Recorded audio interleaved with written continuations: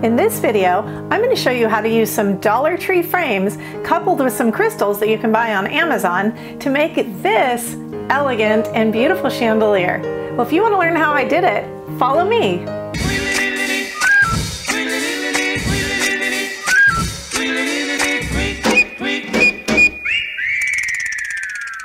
What's up, Glue Dots? I'm Elaine, the Midnight Crafter. I have put together this chandelier today using mostly Dollar Tree frames. I'm pretty sure all of them are, but the original one was made using wood frames, which are quite a bit more expensive, so I tried to figure out how I could do a less expensive version of the same thing. The crystals I purchased on Amazon for a really good price. Originally, as you'll see in the tutorial, I made this chandelier to be hanging by chains, and what I discovered in the end, which I will show you at the very, very end of the video, so stick through to the end, how you can flush mount it to the ceiling over an existing light and it looks beautiful. I mean, absolutely beautiful. So check that out at the end because I really think that that does much more justice than hanging by the chains.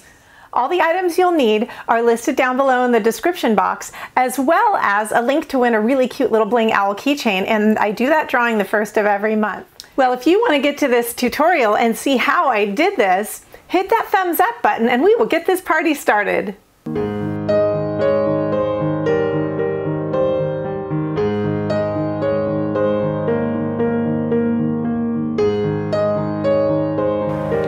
So first of all, we're going to start with this because it is the hardest part of the entire project. So what we want to do is we want to be removing this mirror out here from the center. And they've used some pretty good glue for Dollar Tree. I'll tell you, this is one tough little mirror here. So the back side, if you peel off the sticker, there is a hole to the mirror, but I found it impossible to get the mirror out without breaking it. So please put goggles on, use gloves. I use this little screwdriver to pry it out of there, but it will break. So put it in a garbage can and work away from yourself so no shards of mirror fly into your face. I'm gonna work on getting this mirror out of here and then I'll be right back. Okay, so don't worry too much about getting these center pieces out because we are going to be cutting this entire center out to leave this just a frame with no flat part. If you would like to, you can use an X-Acto knife to do that. Now I will tell you, this plastic of this frame is really hard stuff, so it's going to take some finagling and some effort to get it out using your X-Acto knife. I'm actually going to be using my hot knife for this, and I'll tell you too, even with the hot knife, it took me a little bit of effort. So don't, just take your time at it. We want to try to keep this outer rim intact as much as possible and just be left with only the framed part and cut this whole inner circle out. Now just a tip, if you are using the hot knife, the idea is that I want to keep this frame part as nice as possible. By cutting at an angle, we're able to not worry about hitting it with the hot part and melting any or jabbing into this outer part of the frame. When you're finished, you should have a piece that looks like this. And we're going to do this to 2 of these frames. Next, what we're going to be doing is disassembling our other frames, and this is very easy. So using this little screw set from Dollar Tree, I'm just unscrewing these little tabs because we are going to need to take them out anyway, and removing all 4 of them so that we can remove the backing and the glass and just have our 2 empty frames, just like this. So, and then with your larger mirror, which I believe I got this one, it was either at Dollar Tree or a 99-cent store, I can't remember completely, but we should be able to very easily be able to push on those tabs and remove the mirror. Now that all of these are ready to go, we're going to be painting them. I'm actually going to be using this Waverly white chalk paint, and I'm going to be painting them with that because I feel like it will give them kind of a more dull finish and then a little more of that rustic look that I'm going for, sort of a shabby chic combination. You don't have to paint the back side of any of these because we are going to be attaching them to each other. Okay, so I've got all of the front sides painted with actually 2 coats. And I did say you don't have to paint the back side, but you know what? There is one part on the back side you are going to need to paint. And that is this very inner rim here, because when you put, eventually we're going to be putting these 2 pieces together, and that inner rim there is going to show a little bit. So just paint that part and also this inner rim here on the small frames as well. Next, what we're going to be doing is adding on our crystals, but we have to make the holes for that first. How we're going to do that is using this little hot tool. I have left a link down below for that. It's not exactly this one. It is the wood burning / hot knife tool, which I think is a better option because I have a hot knife and this soldering iron. And the one I left the link for is actually a combination of both, so it's even better for you. Okay, so once this gets nice and hot, you're going to go into the different spots where you want to put the crystal in, run that ring through, and we're going to be making that hole at the first indent closest to the circle here and go all the way through, but you don't need to make the hole very big because you do want to have plenty of substantial plastic left to hold that. It works really quickly and really easily, and you just touch it to it and it goes right through. I'm going to go ahead and make those on each of these 4 points here, and then I'm going to do it on the places in between and use this little point as a guide. Now for this piece here, we're going to be placing the hole right at this upper rim part, so kind of right in the middle of it. Now I'm going to be doing it again at the 4 crisscross points and then at the spots in between. Now for this piece here, we automatically have this little inner ledge that we're going to be doing, and you want to go a little bit to the inside of that ledge because again we want to have enough of a ledge so that it doesn't eventually break through. Now because there's this little lip here, you have to make sure that you're kind of going next to that lip. Now in this piece I've done the 4 crisscross points, and I'm going to be doing 2 in the in-between just because I like to add a little extra crystal. You know, a little extra bling is not a bad thing. So kind of eyeball it and figure out where you want these placed. As always, make sure you're doing this in a well-ventilated room because there is some smokiness to it and you don't want all those chemicals. You don't want to breathe those all in. Okay, so we're going to make the 8 holes on this piece and 8 holes on this piece, but then on our larger piece, we actually have 12 holes. So one of our 2 pieces here that I said has 8 holes on it. The other one is going to need to have 12 holes so that it will match up with these when we put our crystals to hold the whole thing together.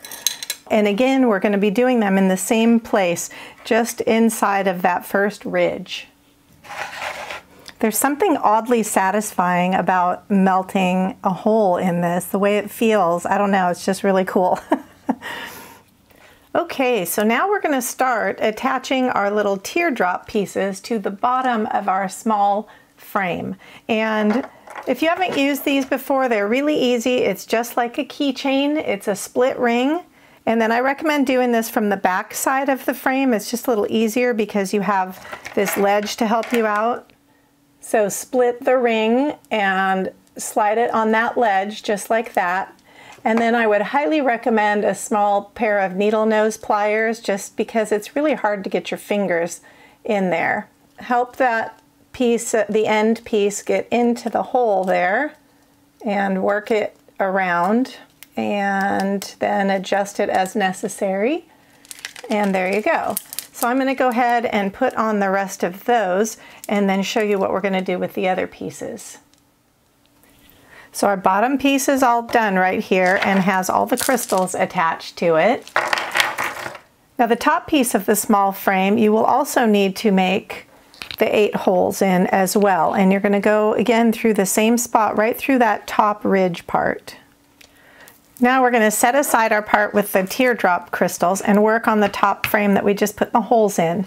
And we're going to be using our chain crystal and using, depending on how long and how far apart you want your different levels to be, it will depend on how long you make this chain. I'm going to do mine about 6 crystals long, and you do need to have a link on each end of the crystal chain, and we will be attaching those into this frame the same way we attached the other ones into this one. Now we're going to be working on connecting our top and our middle piece together, and for that we're going to need 2 strands of 8 crystals on the chain, 4 strands of 7 crystals, and 6 strands of 6 crystals. So I've already put one with the 6 crystals. In the shorter side, these 3 holes here and these 3 holes here, we're going to be putting the 6 strands and then working our way around to the 7 strands here and the 8 strands on the farthest reaching corners here. Or I shouldn't say there is no corner, but on the farthest reaching part. Okay, all the pieces are attached now to the very top piece, and these are now going to be attached to our middle piece with the 12 holes in it. The longest ones obviously are going to be reaching the farthest and connecting to the underneath holes. Okay, this is what it looks like so far. And you can see kind of where we're going with this. We're going to put that aside for right now, and we're going to work on our other middle piece and our part of our bottom piece here. So this is the top part of the very bottom hanging level. So we're going to be attaching these strands from here directly to this one the same way we did with this here. Now we're going to start attaching some of our pieces together and get this chandelier looking more like a chandelier. Are you getting value out of my channel and out of this project? If so, give me a thumbs up, and if you'd like to join the Glued Out family, we'd sure love to have you subscribe. Now what we're going to do is take and attach our pieces that are like each other, and the way we're going to be doing that is using E6000 and hot glue together. You're going to line up your pieces so they match up perfectly, and then we're going to be gluing them together. This is going to be a little challenging with all these crystals in the way, but we will make it happen. So all of these surfaces up above here, for the most part, we're going to be using the Gorilla Glue or E6000 because it has a stronger long-term hold, and we do want everything to keep together because we have some weight on this. And we're just going to use our hot glue to set it immediately. So take some time and go around and get this glue, this more permanent holding glue in place. And the more area that you put it on, the better it will be, because there, as I said, there is some weight with all these crystals. So you do want to make sure you put enough on there so the whole thing doesn't fall apart one day. Now, if a little bit of it shows on the outside of the connecting crease here, once we get them put together, don't worry, because we are going to be covering that up with some bling wrap, that seam there. Now, if you have clips to clip this part together with, I didn't have any clips large enough, you want to go ahead and clip this around because you want it to be really tightly glued together. I'm just going to try and lay this out as best I can and put some weight on top of it. And all these crystals are kind of in the way, but try and finagle it as best you can here to get this to lay flat, because we're also going to be doing the same process right now with this piece, attaching on and gluing it in the same way. I used a combination. I already have my E6000 on there, and I'm quickly going over with my hot glue just to add a few spots on there, but gotta work fast because otherwise it'll cool off. Now again, if you have some clips, go ahead and clip this together so that everything can dry really snugly together, and we're gonna have to let this dry 24 hours because there's definitely a lot of weight on here from all these gorgeous sparkly glittered crystals. So I went to use my chain. I was going to spray paint it, and this is the chain from Dollar Tree that you can purchase either on the baskets or separately. But what I realized is this only has 3. I wasn't thinking about that at the time. So you would want to purchase 2 of these and make sure that you take the chain from one of them and put it on here so that you actually have 4 chains hanging down. So because I'm crafting my stash and I cannot get to Dollar Tree to look for another one of these, I happen to have this number 16 jack chain. So I am going to be cutting 4 pieces so that I have. But again, you can purchase the other chain from Dollar Tree. So I'm going to take out and spray paint this silver, and while that's drying, then we will get back to working on the other part of our project. While we're at it spray painting our chain, we're also going to spray paint the sticks that are going to be used to hold the light in place. These are some different options you can use.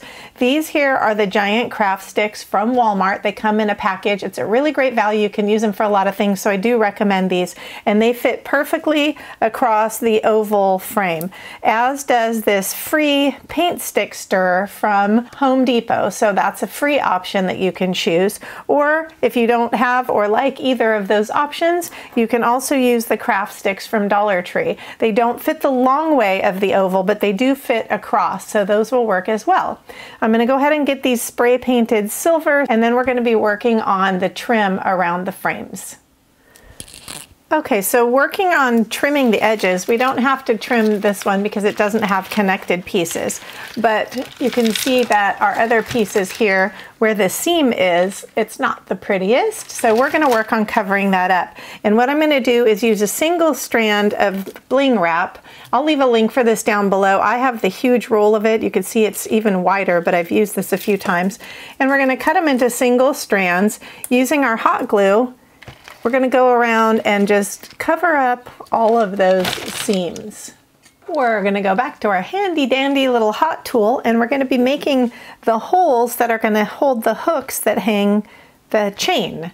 So find your exact halfway point, and this is really important because you want to make sure this is hanging in a balanced way. Make sure also when you make your hole that you go down far enough to again allow plenty of thickness so that the chain has something really sturdy to hold onto and that it doesn't just break through eventually. I painted both sets of craft sticks, and what I did decide is though these do reach perfectly across here, I do like the idea of having one solid piece instead of 2. But either way, and again, use what you have. I'll be using my hot glue as well as my E6000. Then you're going to take your push light, and you guys, when I say I am crafting my stash, I am not kidding. Look at this poor thing. I have hot glued it together. It is cracking. I mean, it is falling apart, but I'm using it and I had it. It's just a hot mess. Anyway, what we're going to be doing is adding glue. It does have this little adhesive sticker on the back when you get it, but mine is shot. And so I'm just going to be hot gluing this directly onto the underneath side of the stick here so that I will be able to still access the batteries and still be able to use the light. And yes, of course, you could glue this on the stick before you glue the stick into place. Probably would. The last thing to do will be to attach the chain. And one thing to notice here is that the side chains are going to be longer than the center ones. We do want it to be even so that it's supported well and doesn't start to bow. So I'm going to go ahead and remove those extra links, and then guess what, guys? We're done. You get to see this up and looking beautiful.